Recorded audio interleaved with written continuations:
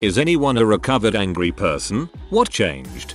Met my wife, who is an incredibly chill and level-headed person. Becoming angry became an embarrassment, and I am slowly outgrowing it. Same here. My husband is so calm that it's annoying when I get angry and there's no response from the other side. What can one poor angry soul do after all? I changed my environment. I had a lot to bottle up for a reason. I changed where I lived, my work situation, and the people who surrounded me. Suddenly, the world was calmer and more peaceful. Therefore I was calmer and more peaceful. Same thing happened to me. New country, new friends, new job. I'm almost balanced now. Cut off contact with abusive people, worked on building constructive interests and hobbies, and got into the habit of questioning the reaction each time anger started building up. The old habits took years to undo. Part of the problem was bad examples growing up, but the really far-reaching thing was having a limited set of social skills for conflict resolution. So it really took observation and practice to figure out how else to solve things. There were setbacks, of course. The time to really be alert for old habits is during moments of stress. It's worth the effort, though. Ugh. I too suffer from poor conflict resolution skills. It's so frustrating too, because I'm in sales and can work out conflict professionally all day long, but when it comes to my marriage, my emotions just flood all logic from my brain and I can't think clearly or calmly. My girlfriend changed me. I used to have some anger issues, quick to blow up and yell, curse, and would fight people from time to time. She's calmed me down a lot. I'm not quick to anger anymore. She used to get scared at times. She comes from a family who wouldn't yell if they were on fire. Been together for 2.5 years now. She comes from a family who wouldn't yell if they were on fire. Such a small thing, but this made my night. My very calm and always forgiving so told me during an argument that my temper was unacceptable. He raised his voice to me and told me he wouldn't take it, and in 2.5 years that is the only time I have ever heard him raise his voice, either to me or anyone else. It really took me outside of myself and I realized how absurd and toxic my temper had become. I was pretty much always mad about something. I would blow up in traffic every single day and yell to myself, get really upset over petty co-worker drama, get super mad in what should have been calm discussions with my so and find things to say that were really nasty and made me feel like I had bested the argument. Like I would go from 0 to 100 in less than a second and blow up over every grievance I could find. Even if it wasn't my BF's fault, I would blow up at him. Like if I dropped something heavy on my foot and it really hurt and he asked me if I was okay, I would snap so nastily at him. I've made a really big effort over the last few months to be less angry and it has dramatically improved my life. Driving to and from work I feel so much more relaxed. I let the idiots be idiots and don't get worked up over it. When I'm upset about something or get into an argument with my so, I think about what I want to say first, speak slower and in a normal voice, and really listen to him. I don't just immediately go for the jugular and try to belittle someone I love. If I see or hear a co-worker being an butthole, I'm just like, whatever. Why should I even care or get upset? I've even started to try to train myself to make my face a resting happy face instead of my typical resting bee face. Just changing my facial expression, even when I'm alone, makes a huge difference. Your post gives me an incredible amount of hope. Thank you. Started taking the train subway to work instead of driving. I show up to work in a good mood now, instead of in a murderous rage. Not me but my husband. I'd like to say he's less angry now because I loved him through some dark days, but the real tipping point was when his then 7-year-old son was talking about a cartoon character, can't remember who now, who is always angry like daddy is. People are scared of him. I've never seen such a pained look on his face. He started working on himself that day and hasn't stopped. That was 5 years ago, and while not every day is perfect, our home life is much more calm and peaceful than it was. He has a great relationship with both our kids now and I'm not constantly walking on eggshells wondering what might set him off. Well, I was depressed angry because I have lost an important person. I cut all my contact to my friends and gave up my hobbies. I discovered ballroom dancing. That honestly changed. Dancing 5-6 times a week is great. Didn't expect to see this answer. That's really interesting. I was angry at the world after being hit by a drunk driver. I was left with a TB and 3 broken vertebrae after I had back surgery and got off the painkillers. I was genuinely happy to wake up each day and not have to depend on painkillers to do even the simplest of tasks. This change was furthered by finding out I could compete with the Paralympics in soccer. TB, stroke, CP. Being able to return to soccer allowed me to continue pursuing my passion while getting to see the world on someone else's dime. I used to nerd rage a lot over video games, which put me in foul moods constantly. I would snap at people and just generally be a very irritable, short-tempered person. I just grew up and became more self-aware about what an activity was doing to me emotionally. I just stopped playing games if I'm not having fun. I also moved away towards single-player games. The sad part is the industry seems to be pushing multiplayer like it's sliced bread. I hate that I am being forced to play games with people even though a decade ago I thought I wanted to. I quit my job, which was very high stress. I moved to another city to be near my mom, and my daughter and her brand new baby moved in with me, so I was no longer alone too. My blood pressure went down 30 points. I was no longer so critical of everything, and almost 5 years later my granddaughter is my life. I work in a job now that I leave behind when I walk out the door, and I can't wait to get home to her. We are 4 generations of females in the same city, spending time together at least 2x a week, and my old co-workers probably wouldn't even recognize me, and I'm okay with that. At first, I read that as my granddaughter is my wife. Had to read that again. I'm a just started recovering angry person.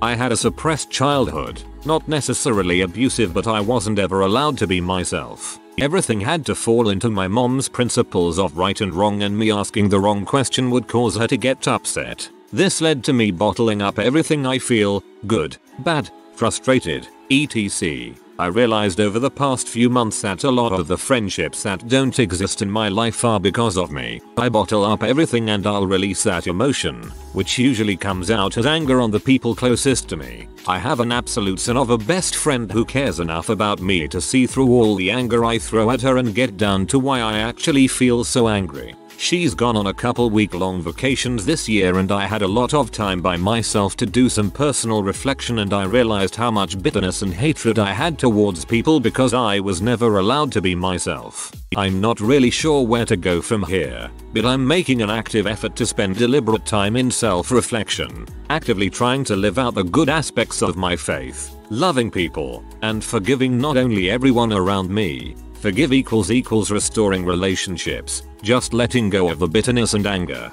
but forgiving myself as well. I've noticed a change already. I'm not so sure about being angry as such, but finding minimalism and meditation has made me calmer. I find I no longer get road rage or involved in arguments, or indeed start any. I had a lot of really bad things happen to me during my childhood. Over time I have just had to fully come to terms with the fact that I have a really big anger deep inside me, and it would most likely be there for the rest of my life. Therapy has really helped, and so has being vulnerable and honest with people instead of isolating and withdrawing into self-pity. I took up boxing a year ago, which is a huge stress reliever. Some days though the anger creeps back in and feels like it suffocates the life out of me. But now I know that anger is just a big boy emotion that tries to protect us by hiding our more vulnerable emotions, sadness or fear.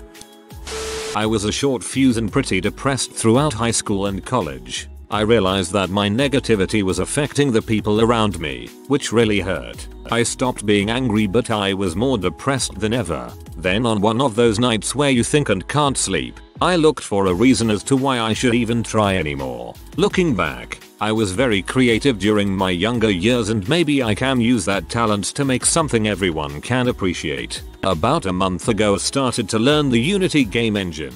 Things have been feeling like they are getting better every week with these little accomplishments I'm making. Hopefully someday I can make my dream game happen.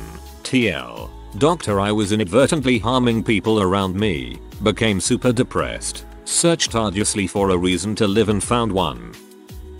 I was angry. Proper punch holes in the walls angry. I grew up in an angry house. Angry siblings. Angry parents. That was just how we did things. Everything changed when someone I loved sat me down, told me how it made her feel, told me this wasn't right, and I had to own being angry. I don't think I've ever lost my temper since. My grandpa died. For reasons that I won't get into now, I had no relationship with him and, honestly, I hated him. I had not spoken to him in 5 years by the time my mom let me know that his cancer had spread rapidly. I didn't even know he had cancer. That's how disconnected we were, and I gave her permission to give my number to his wife so we could talk, if he wanted. I really didn't want to talk to him, but I didn't want to stir crap up by refusing. My mom always tried to have a relationship with her dad, no matter how crappy he was to her. It was a Thursday when I found out, and he died the following Monday. What changed me was how empty it felt. I despise the man, and his effective abandonment of his daughter and granddaughter cut me very deep. It was one of those things that I'd cry over for a bit when I'd had too much to drink. In the few days between finding out he was dying and his actual death, I had almost revealed in the thought of getting to tell him all of the awesome things I had done with my life without his help, and without his knowledge. You made me feel worthless, but you were wrong. That sort of thing. But then he died, and I didn't get to say anything to him about it. He died with my life no more involved in his than it had been for the previous 5 years. I realized that all of that hatred, anger, and pain, all of it went absolutely nowhere. And even if I had gotten to exact revenge, would that have changed anything about the past? Would it have even made me feel better? He was so out of my life at that point, that his death had zero actual effect on it. He had already been gone for years, but my anger was me trying to drag him back, and he never knew, and never will know. I was the only one who had suffered for it, because I wouldn't let him go. I am still a work in progress for sure, but from this I've learned that grudges are ultimately unproductive. Why should I care so much, even if negatively, about someone who didn't care about me? Why not invest my emotions in the people who do support me, and stop living under someone else's guidelines? I can't change their rules, but I can change mine. I don't have to play by their games. I do not want to live my life as a reflection of other people. From this, I have let go of a lot of anger. To paraphrase someone, holding a grudge is like drinking poison and expecting the other person to die. I now know how true this is. I got away from my family. As much as I love them, they are not good people. They are also frustratingly stupid. Not having to spend hours explaining very basic things does wonders. Things like we do need to have shampoo, milk, toilet paper. I'm not just trying to waste money. 100 and 150 equals 250, not 150 inches. Or if this made your sill sick and the dog won't even eat this, we need to throw it out. Peanut butter is not that valuable. I thought I was going insane because they all think like this. It's baffling. Therapy. My therapist helped me a freaking lot. I used to get mad mainly at things I couldn't change or were not on my power. This led me to have an ulcer that fricked up my whole stomach. Now I can't drink coffee and soda. It's frustrating, but it taught me a lesson. No need to worry and get mad at things that you can't change. Also, I don't want to be remembered as the guy who could never chill the frick out. I lost a few good friends due to this. Nobody makes you mad. Mad is a choice. Mad is a decision. You get mad. 90% of the time you lose, and if you win you still lose something. My aunt and angry teen me. This really speaks to me. Thanks for sharing. I stopped playing League of Legends and other competitive online games, and I'm just so much more relaxed. I find joy in things I didn't find joy in before. Types of music I would never listen to because they would pee me off more when I was angry. This multiplayer system of queuing you up with 4 or 5 random people and expecting you to play as a team needs to stop. It is so incredibly toxic, and you can tell by the communities. As much as I dislike the games themselves, I'm happy to see the success of single multiplayer games like Fortnite and PUBG. Their communities seem more relaxed as well, at least compared to League, CS, Go, Rocket League and Overwatch. I agree. Here's an immense difference between forming a team with some good close friends and just being thrown into a toilet bowl with some random 12-year-olds. Slowly realized it's useless and draining to do constant comparisons and to be angry about things you truly can't control.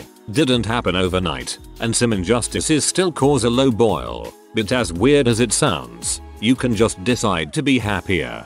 Oh god, the comparisons one was the worst. Delete Facebook right now. I still feel envy when I hear so and so is doing whatever amazing thing, but I guess it's good if I can channel it back into self-improvement. I think I'm still an angry person, but lately life has been wonderfully awesome. I guess a big thing that I think changed is that I've stopped dating for over a year and I just do me. That isn't to say I wasn't the problem, but that the biggest change. A lot more time for me and just doing crap I want to do. A lot of thinking about what's really in my control and not just something I can influence. I figure it would take something new to really set me off now. TLDR. Maybe I've got nothing to be angry about, or maybe I'm over the old stuff. I dunno, but I like how it is now. I had to work with a very angry guy who constantly complained and had outbursts and rants about everything that bugged him. He drove me crazy, but I realized that I was sometimes guilty of acting the same way. Seeing how ugly it looked from the outside motivated me to change. After years of telling people if you didn't make me feel that way I wouldn't have done it, I realized that I am truly responsible for my actions. That it is I who choose how to act. I used to feel bad that something that seems so obvious escaped me when I thought I was such an intelligent person. But now I just enjoy being free from the guilt I felt, and how much more enjoyable the interactions I have with the world around me are. One of my favorite pieces of advice is that I'm only responsible for how I act and how I react. I can't control how others behave. Understanding that has allowed me to take a hard look at how I was acting and to make changes for the better.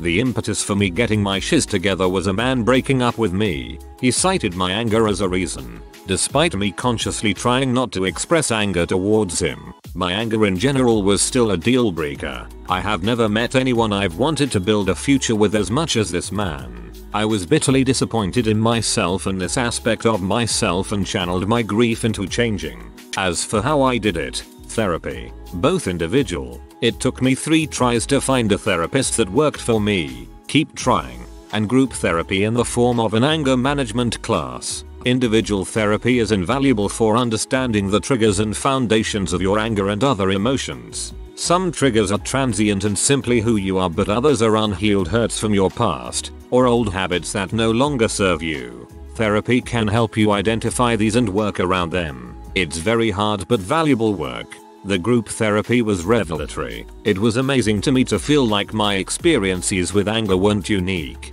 Anger and other negative emotions get a bad rep, but they're natural and have their place in the world. Aside from this, mindfulness and meditation helped. I try to be very careful about what I say, but also the pitch, speed, tone of voice I say it in. When I'm angry about something I try not to say anything at all, because in those situations I tend to use words as weapons, and unfortunately I am very good at it. I'm trying to extend these lessons outside of stressful and angry situations and into my overall life now, but it's a slow process. If you're in Vancouver and want to know more about the group therapy class, let me know and I'll pass you a rec.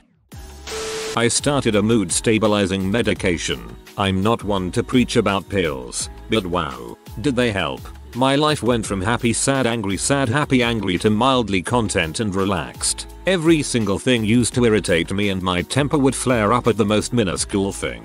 Now, I'm much more likely to just let negative things happen, accept it, better myself from it, and move on. Medication. One of the symptoms of my depression is an explosive rage issue. Once I got on the meds, it pretty much stopped entirely. I can still feel it itching on the edges of my brain during particularly frustrating moments, but it's infinitely more manageable. Seriously, if you find yourself getting irrationally angry for little to no reason, talk to someone. Tell your doctor. Going on birth control actually helped me enormously. I started with PMS rage and it expanded to constant rage, and birth control puts a nice damper on it. I'm still a low-key angry person, and looking back, I think I always have been, but my hormones aren't putting fuel on the fire anymore. I'm very bipolar and rapidly switch between happy, overly excited, sadness, and anger. I'm on mood stabilizers to help, but they only do so much. I struggle with anger so much, and it makes me angry I can't control my anger. The only thing that truly helps is anxiety pills, which my doctor won't prescribe to me. Unfortunately, my last resort is getting them from my mom, who has a large prescription. I know it's wrong, but sometimes it's a last resort that truly helps. It's a scary place inside my head.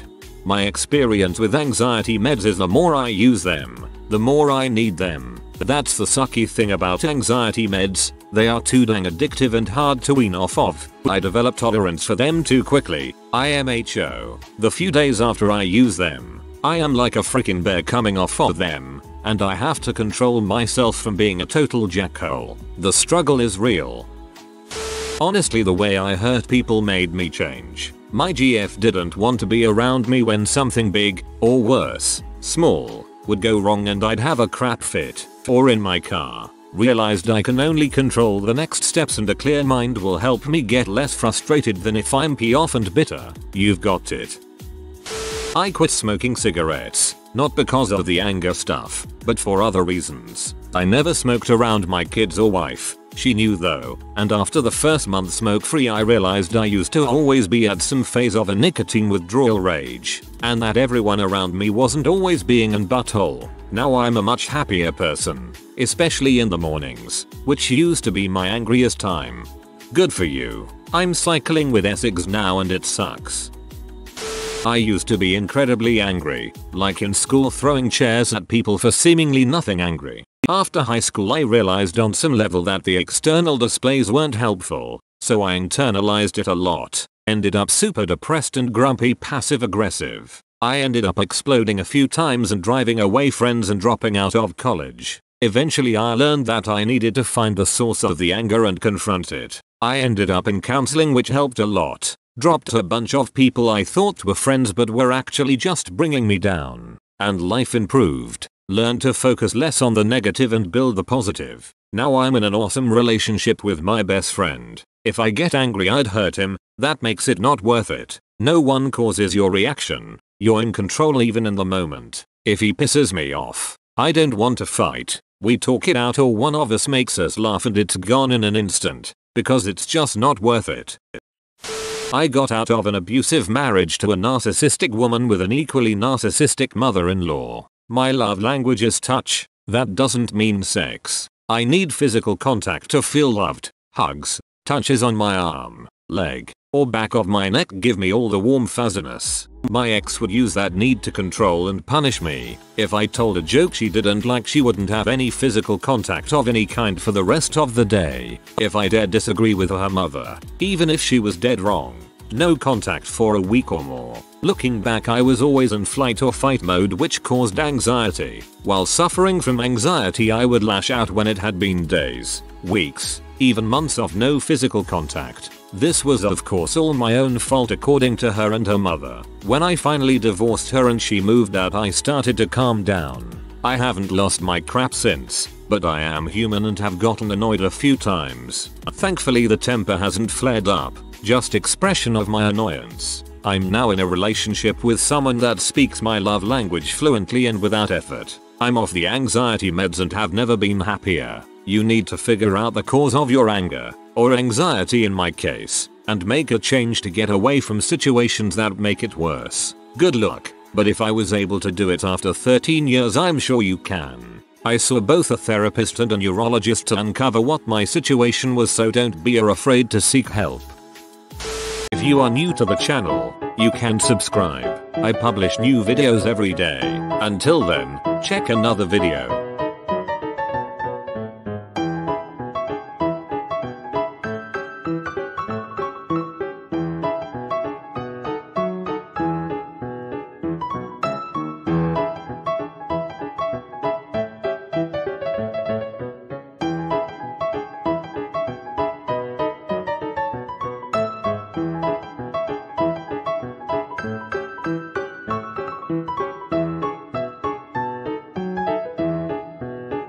Bye for now.